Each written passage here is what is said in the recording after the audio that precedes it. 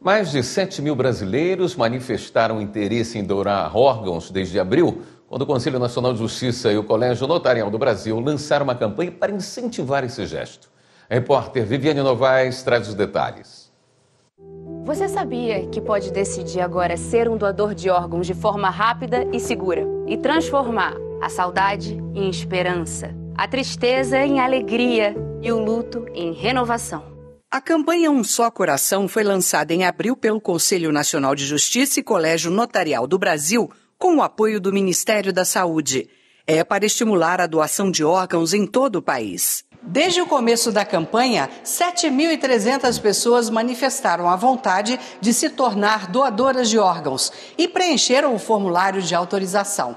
Desse total, 45%, segundo o CNJ, chegaram à fase final do cadastro. A autorização eletrônica de doação de órgãos é feita pela internet. Um dos caminhos é entrar no site do Colégio Notarial do Brasil e preencher o formulário do sistema de AEDO, a autorização eletrônica de doação de órgãos.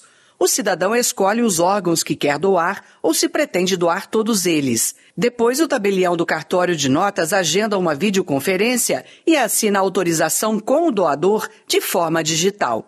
O cidadão recebe um documento oficial de doador e o nome dele fica disponível no chamado Sistema Nacional de Transplantes, um órgão do Ministério da Saúde. Atualmente, mais de 42 mil pessoas aguardam na fila por um transplante. Por falta de um órgão, 3 mil brasileiros morreram só no ano passado. Seja a vida na vida de alguém, doe órgãos. O formulário para a doação também pode ser preenchido pelo site aedo.gov.br.